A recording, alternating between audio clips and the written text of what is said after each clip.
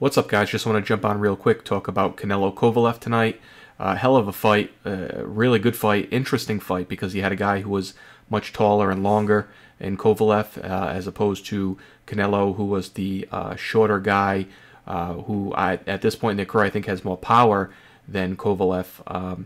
Kovalev did a hell of a job in this fight, keeping Canelo at bay with the jab.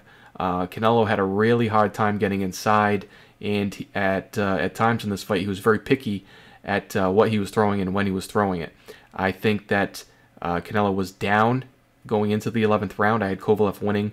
I had him up 2 rounds. I think that Canelo needed those 2 rounds to get the draw.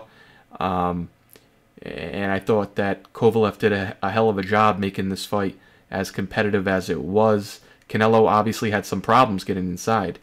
He couldn't get inside, and there were times that Kovalev snapped the head back, and you could see the reaction of Canelo that some of his shots had some pop on them. But when Canelo was throwing those hooks, and when he was getting inside, you could tell that those punches had bad intentions, and there was some damage being done.